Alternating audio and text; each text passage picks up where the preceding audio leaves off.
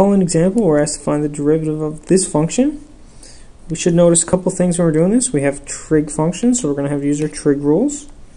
This is a product of sine and cosine, product rule. It's also a quotient, so quotient rule. So the derivative has a few parts. So to differentiate then, the quotient rule tells us we take the derivative of the top. The derivative of the top is going to be 2, and then it's product rule. So product rule says derivative of the first, so derivative of sine is cosine. So that's cosine of x. Keep the second the same, plus keep the sine, derivative of cosine, negative sine. So that's negative sine x. And all of that needs to be multiplied by the bottom, because this is quotient rule. So let's just quickly look at that again. We're taking the derivative of the top times the bottom. So there's the bottom left the same.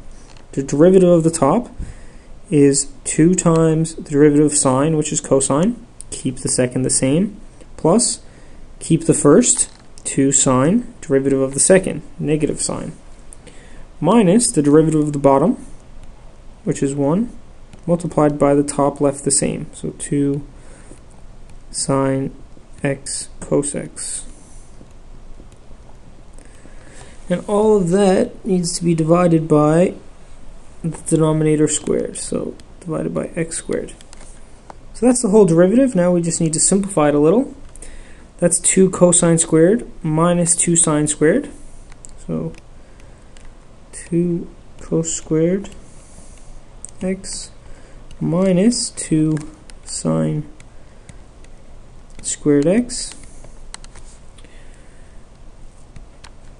minus 2 sine x cosine x all over x squared. Now that's one way to do that question. This question could also be done using trig identities, provided you remember or you recognize that the sine of twice an angle is equal to twice the sine and the cosine of the angle. So if we remember that rule, that's an identity for double angle, well, we can replace this with sine 2x. So rewriting the function, we could simply do sine of 2x over x.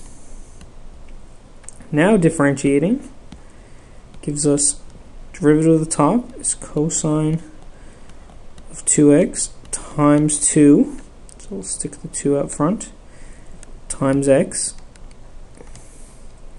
minus derivative of the bottom is 1 times the top left the same, sine 2x, all over x squared. And we can rewrite that as 2x times cosine of 2x minus sine of 2x all over x squared, which is the same answer we have here, again provided you know two identities this time. This part is the same as this based on this identity. The other identity you need to know is that cosine of 2x is equal to cosine squared of x minus sine squared of x.